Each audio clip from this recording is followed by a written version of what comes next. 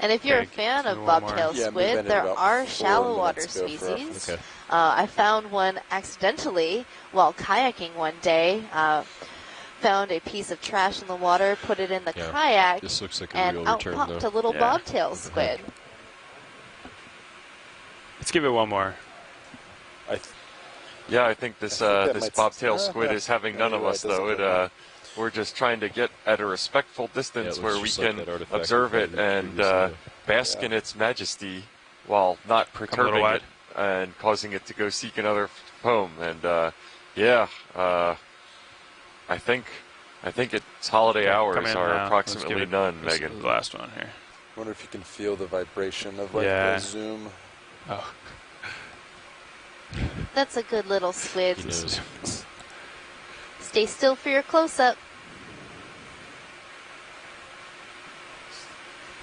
Yeah, that's a really nice view of its mantle pulsing. That's how they move. They pump water through that mantle and then jet it out so that they move backwards at pretty fast rates of speed, as you guys have probably noticed with the short fin squid blasting around in the water column around us during this dive. And you might notice how its color shifts and changes a bit. That's because there are little cells called chromatophores in its skin, and these chromatophores can open and expand, showing color, and then contract, say let's try and show the headlights just the natural white color of its skin.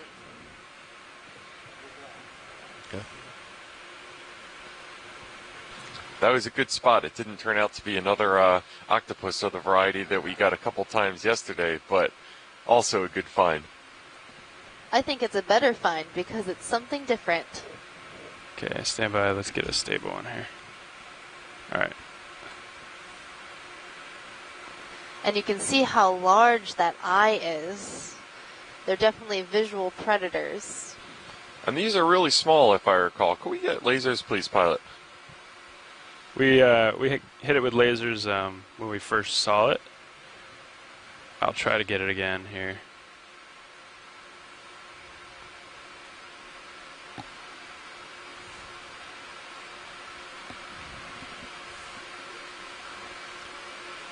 Okay. I think the squid realized that we're not going to cause it any harm. Can you turn lasers on for me? Sure. Thanks. Lasers on. All right. It might be, But when you're so small like this squid, you have to be cautious. You don't want to accidentally get eaten. All right, let's leave this guy alone. Thank you. Headlights off? Yeah, absolutely. And we just got a quick lasers on that to confirm that it is approximately 7 to 8 centimeters long.